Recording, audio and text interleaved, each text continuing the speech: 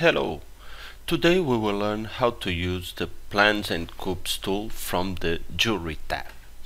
As you can see, the last tool from this tab, we have the Plans and Cubes. And what can we do with this tool?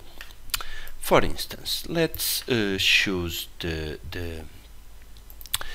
pendant bail, and we will apply the Plans and Cubes tool if we want to cut or to divide this part of the model. So in this case I can select Plans and Cubes. Now I need to select the object. In this case will be the pendant bail, and automatically, as you can see, I have a plan exactly in the middle of the object. As you can see, with this plan I can split, I can use it for several different situations.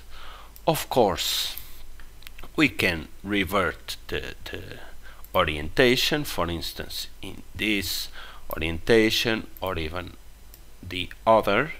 So easily we change the axis, the C-plane where we apply, and of course we can also edit the dimensions. As you can see, easily we can adjust the dimensions.